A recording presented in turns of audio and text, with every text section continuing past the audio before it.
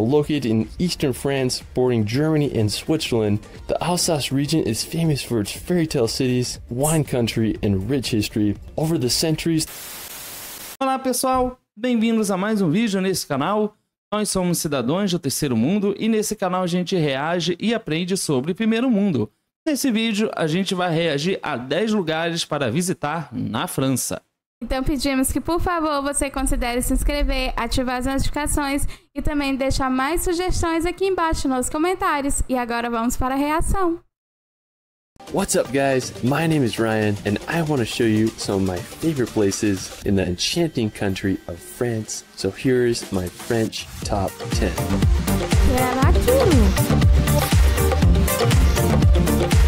France is known all around the world for its endless history and jaw-dropping scenery. From the towering French Alps to the Mediterranean coast of the French Riviera, France has so much to offer. Let's start this video off at the picturesque city of Annecy. Now Annecy is located at the foot of the Alps. It's famous for its medieval old town and it's been nicknamed the Venice of the Alps thanks to its canals. Now the city is just absolutely magical, but what I love about the region is Lake Annecy. It's known as one of the cleanest lakes in all of Europe, and I just love the surrounding mountains. I mean, I just can't think of a better place to enjoy it on a hot summer day. Now, one of the crowning features of the area is the Château de Menthon Saint Bernard. The castle began construction back in the 13th century, and it's just hard to beat the view of this medieval castle. After Annecy, we're going to head over to the nearby French Alps. Now this is definitely my favorite region in all of France. It's home to the incredibly massive Mont Blanc, which is the highest mountain in all the Alps at 15,774 feet. If you want to get a close-up view to Mont Blanc without the hiking, you can visit the Aiguille du Midi. Now special thanks to my friend Guillaume Rougelot for helping me out with footage. I'll link his channel in the description below. Now the Aiguille du Midi was constructed back in 1955, and when you see it, you just can't fathom how they were able to build this on top of a mountaintop. Now to get there, you can take a 20-minute cable car ride, which holds the world record for the highest vertical ascent by a cable car with an elevation gain of 9,000 feet. Now, Deus! Eu tô muito impressionado, eu não imaginava que a França fosse ser exatamente como a gente está vendo agora. São lugares impressionantes. A única coisa que eu posso falar que temos algo minimamente semelhante com a França é o fato de que a gente tem aqui duas montanhas que são ligadas por um teleférico. É verdade, mas eu tô impressionada porque eu só conhecia a Torre Eiffel. Eu tô impressionada, não sabia que tinha tanta coisa linda lá, é muito bonito. Eu também, eu só conheci a Torre Eiffel.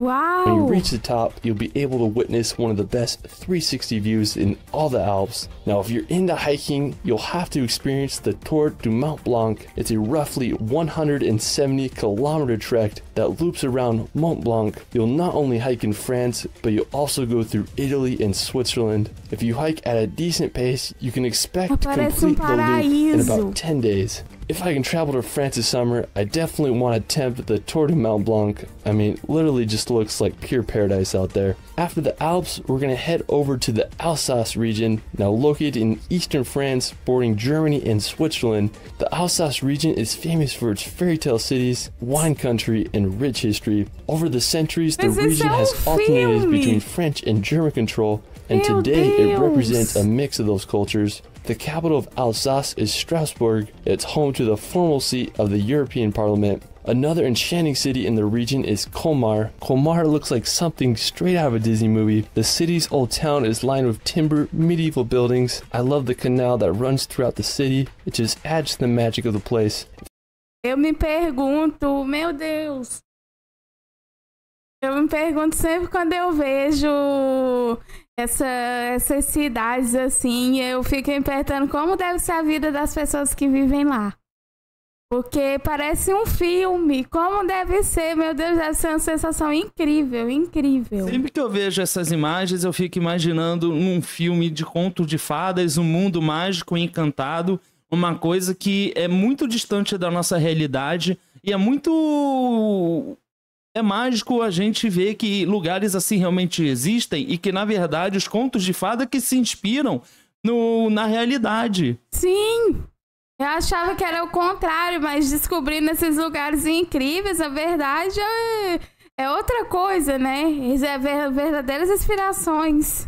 If you want to escape the cities, you can experience the Alsace wine route. It's a 170-kilometer-long route that passes through some of France's greatest wine country and picturesque towns. One of my favorites is the quaint village of Réquevier. It's believed to be the village that inspired the town from Beauty and the Beast. Even if you don't drink wine like me, it's impossible to not fall in love with this region of France. After, we're going to France's capital of Paris. Now, since the 17th century, Paris has been Europe's major center of finance, diplomacy, fashion, and the arts. Paris is one of the world's most visited cities, and with all its attractions and fascinating history, it's easy to see why. Paris's most recognizable attraction is the Eiffel Tower.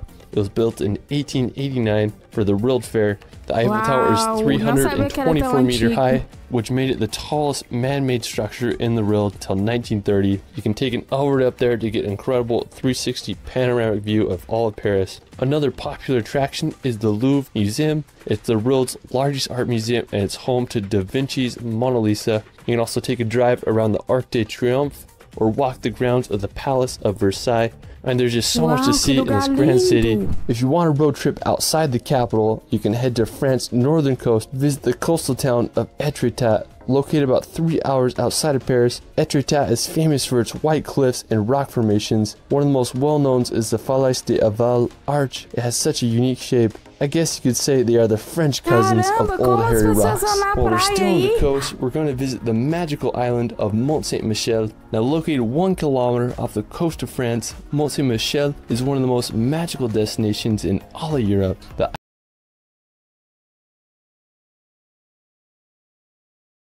Meu Deus, isso existe?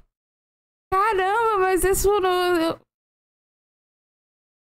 Meu Deus. Eu tô muito impactado com isso, porque eu confesso que eu não esperava ver uma França como esse vídeo está mostrando. Inclusive, eles têm locais que são no litoral, ou seja, em contato com o mar, o que significa que provavelmente lá tem praias. Eu fico impressionada, porque até um tempo atrás eu sabia que tinha praia lá. E de repente, todos os dias é praia pra todo lado. Isso é incrível. Meu Deus, olha isso. Eu vou fazer uma observação aqui, que somos do terceiro mundo, e a imagem que a gente tinha da Europa era de que lá era apenas frio. Mas com as reações aqui, a gente está conhecendo que a realidade é totalmente oposta a isso. Sim, isso sempre me surpreende, que de repente você vê que tudo aquilo que você acreditava não é assim. Europa é um lugar de frio. Não, a Europa tem tudo. É um lugar que tem todas as estações e tem praia lá, olha isso. The island is full of small shops and homes with a monastery perched on the top of the island's highest point. The construction of the monastery began in the 10th century and was finished in 1523 due to its strategic position and dangerous changing tides. The island remained protected throughout history. Today, Mont Saint-Michel is one of France's most popular tourist destinations. If you're ever in northern France or Paris, you really need to visit this magical island. Veja como as estações do ano modificam o lugar. O lugar é incrível e as estações do ano, conforme a mudança... Ele tinha água em volta? Depois não tinha mais água. Gelo, neve. Meu Deus, é mais bonita ainda. Incrível. After, we're going to head to the neighboring region of Brittany. Now located on the northwestern tip of France, Brittany is full of rugged beaches and countless lighthouses. One thing that is particularly fascinating about Brittany is its presence of megalithic monuments. There are thousands of stones scattered around the region, ranging from ancient tombs to single-standing stones that were arranged by Neolithic people over 7,000 years ago. I mean, it's just pretty interesting if you ask me.